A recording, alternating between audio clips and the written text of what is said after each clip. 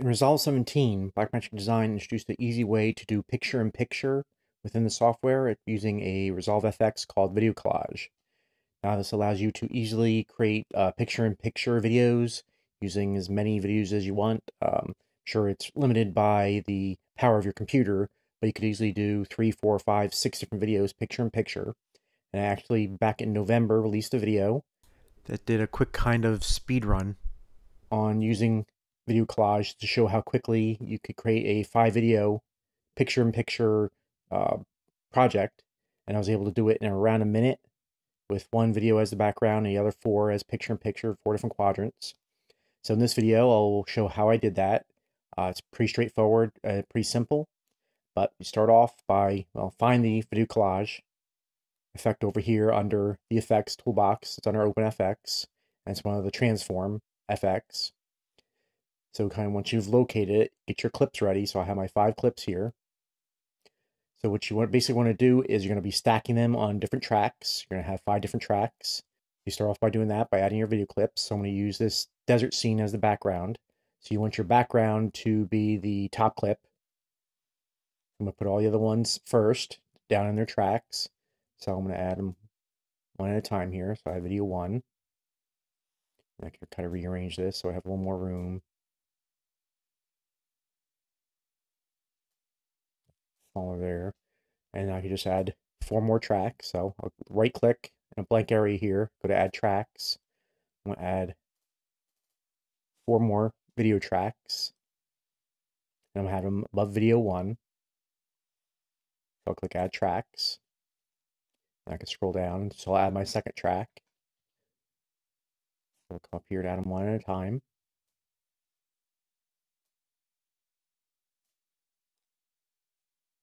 Scroll up. Add my 4th track. And then I'm going to add the one on top will be the one that's kind of behind everything else. So I'll come up here and add this desert one as the very top track. That'll be video 5. Then I'll hit Shift-Z to get it to fit within the timeline here. And then I'm going to basically change the length of all these to the shortest video just for this demonstration. So I'll go to each one of these, shorten the clips up.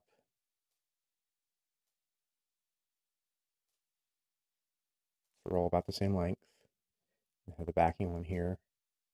Bring it down. Then again, hit Shift-Z so I can see all my tracks. So here I have my 5 tracks stacked on top of each other. So you're going to basically be adding the video collage effect to each of the tracks, but you're going to set up the top one to be the background, and the other 4 will be in the 4 windows. So I'll demonstrate that now. So I'm going to add the video collage and kind of get a preview here by going over top of it. So I'm going to drag that to the top track here, and that sets it up, the very basics. So what we have now is the top track is the background, and now we have spaces for the other 4 tracks to go into. So probably the easiest way to do this is just kind of have it set up basically here. And I'm going to add the video collage effects to the track right below it.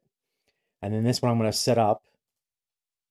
And then I'll be able to copy its settings to each of the other 3 videos to make it really quick. So I'll make sure that this video 4 is selected. Now I'm going to come up here to the inspector and make sure that that's activated here. Make sure it's on. And you want to come over to the effects. And you see under video collage.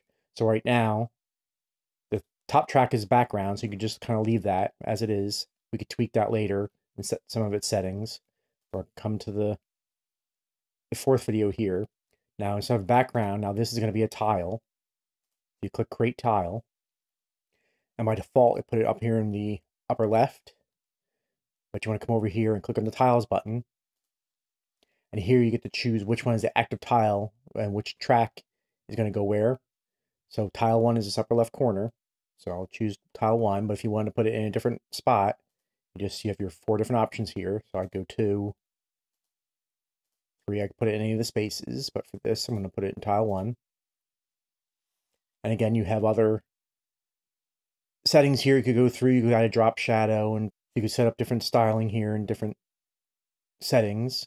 But right now, I'm just going to basically copy this and paste it onto the other 3 videos. So I'm going to right click, click copy, and I'll scroll down and highlight the other 3 videos on the first 3 tracks here.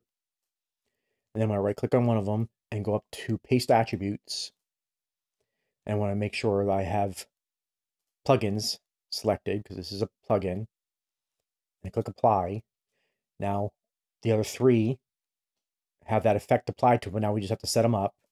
Go over each one step by step. So we'll go over to the effects here on the top track. And still create tile, but now we're going to make this one tile 2, which is the right here. So go tile 2. So now that track, video track, is tile 2. Click on the next one, make that tile 3. Then we go to the last one, make that tile 4. Okay, and then when you want to change the styling of the tiles, come up to the top track, make sure you're on the tiles button here, and you can go to any of these. You could do a tile styling. So here I'll add a tile border and just make it yellow for this example. You can create a border around each of the tiles, and by having this check mark apply to all tiles, so do to all 4 of them here. And you can also come up and do a drop shadow if you want.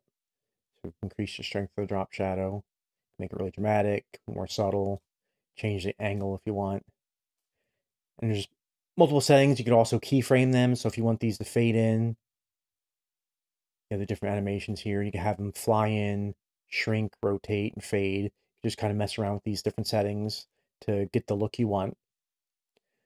But that is the basics for how to do a video collage, to do picture-in-picture with Resolve 17. I'm actually using Resolve 17.2 here, and it's still working very well. So hopefully you found this video useful, and I thank you for watching.